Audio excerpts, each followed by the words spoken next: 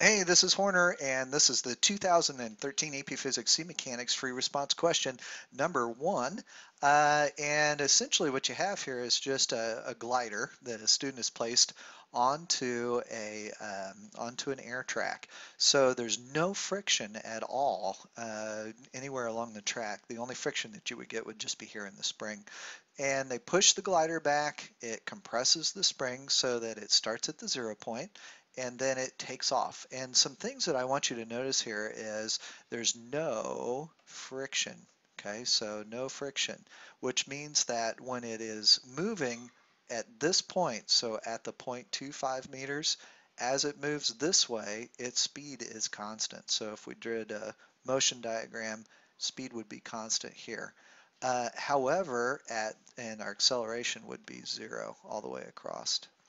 But up to that point, so from here, so from where it is here over to here, its velocity and acceleration, its velocity increases as it goes until it gets to this point and it becomes normal, and our acceleration is the same until it hits this point and then becomes 0. So definitely accelerating just for this little bitty time. And then once the glider hits this point and the spring no longer is attached, then it just goes at a constant speed until it hits the bumper. So with all that great information, let's go ahead and look and see what they actually want us to do. And the first thing they want us to do is to use this data and plot the data on a graph. So let's go ahead and take a look at the graph that they have here. And it says on the axis below, they want us to plot the data points for the velocity. So that funny looking U should really be a V as a function of time. Be sure to label an appropriate scale. So when you look at your data, you're going to notice that this data for the side that we want, uh, we've got velocity going along the y-axis, and our velocity only goes up to about 0.51. So we know that we can start at 0 and then go up to and include 0.5, probably need a little bit higher than that, so we should be set. At this point, we're going to put 0.25 here. We're going to put 0.51 here, and we won't do any more with it. The other thing that we need to do here is go ahead and plot all our points. First point that you plot should occur somewhere about right here. Your second point should be somewhere around right here. Your third point should be about here. Your fourth point, your fifth point's a little bit below, but your sixth point is right above. So when you draw this curve, you get kind of an interesting curve that comes up, it hits that first dot, it keeps sloping, hits that dot, gets here, and then when it gets here, it essentially is flat. And so that means that your velocity is just basically the same. So we said that this is time. Be careful, this is not position, not position. So we're going to have to figure out kind of what's going on with this thing. It's moving, it's accelerating, its speed is getting greater until it hits about, no, just before 1 second. So probably just in this area here, its velocity becomes very, very constant as it moves left to right. So it's always trying to find more and more positions. So the student wishes to use the data to plot a position as a function of time graph for the glider. So we're going to go from this to this, x versus t. And to do that, remember if you were to draw just a tangent line anywhere along the curve, you are not going to get position. Instead, we're going to get velocity over time, and that's acceleration. So we don't want to do this. No, no, no. We instead want to look at the equation velocity is equal to displacement over time, and if we want to plot that, we want to know the displacement, that's going to be equal to velocity times time. So if I multiply the two together, really what I'm doing for each one of these positions is I'm finding the area under the curve, okay? And as you go, you're going to get more and more area because that thing will continue to move further and further. But you could pick any sort of area that you want to, so we could do it between these 2 points in order to make that next graph. So how do we kind of explain that? Well, we need to say that we're going to plot, so I'm going to get rid of this. We really need to just kind of explicitly say what we're going to do, and that is plot position versus time okay? And to do that, we need to find the area under the v versus time curve. So in calculus, what we would say is the position can be found by taking the integral of the velocity versus the change in position, change in time. The slope so if I want to find the slope of x as a function of time would give us that velocity. So here, and maybe I better explain that. So if I did position versus time, if I have a curve, okay, and my curve is going to start looking like this, and this kind of smooth out, the slope of this is going to give us our velocity. So where our velocity is straight, we're not going to have that anymore. So let's go ahead and take a look at what that curve should look like. They want us to plot it. And we know that the velocity is pretty straight when we are somewhere in this area here. So what we'll do is let's just go ahead and make a straight line right here. And then we've got to, in our mind, kind of think about a curve that would come up and meet that. So that curve that would meet it would be something that maybe would look like this, not much of a curve. So let's just redo this straight line again. If it doesn't work out, make it a little bit steeper.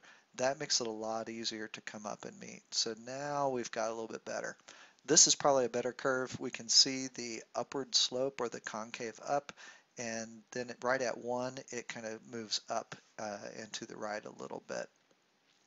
Some people might say that that's not really going to be good enough because it's going to run into the words up here. So if you really wanted to, you could do like this and then have it come up and then kind of slope off like that.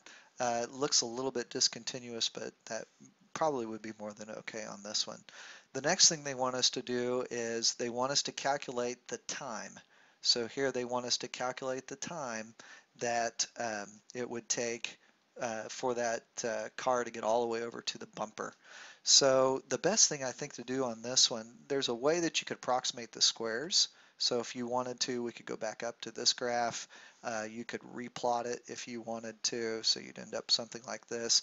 You could see how many squares there are. There's almost 3 full squares here. Then you could approximate about how much time it takes to do all. It's just not a really good method of doing it. There's a lot easier method to do this.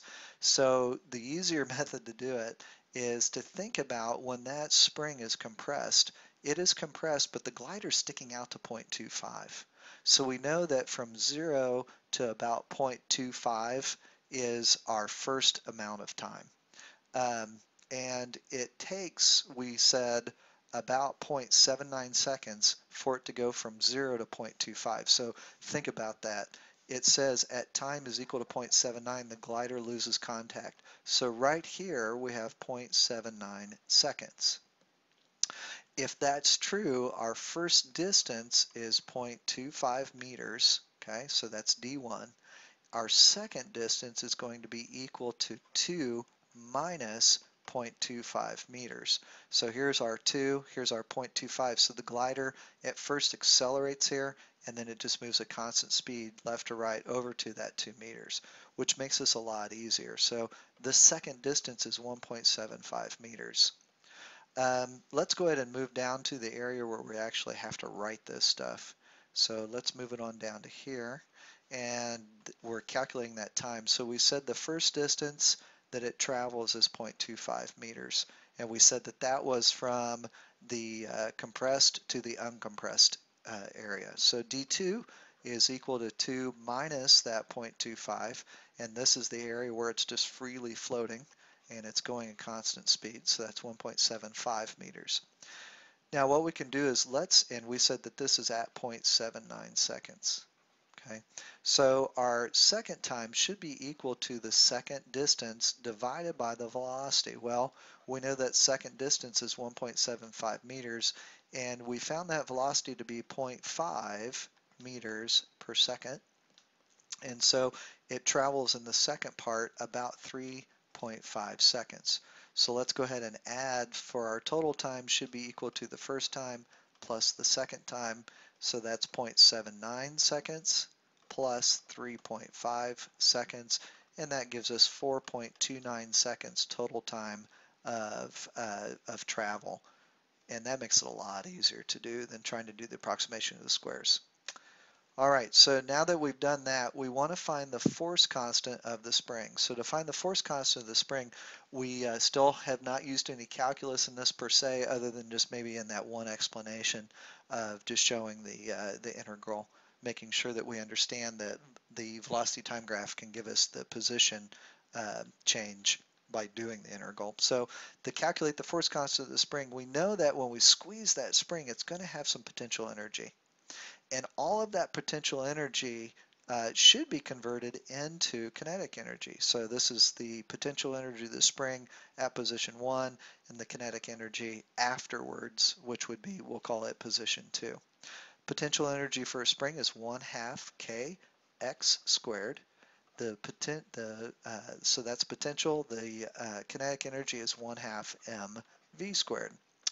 Let's go ahead and solve this for k. So k is equal to mv squared over x squared. So I've just taken this, got rid of the 1/2. Now I've got k is equal to mv squared over x squared. So we had to divide both sides by x squared. We're going to plug all our numbers in. So this is 0.4 kilograms times 0.5 meters per second. Need to square that.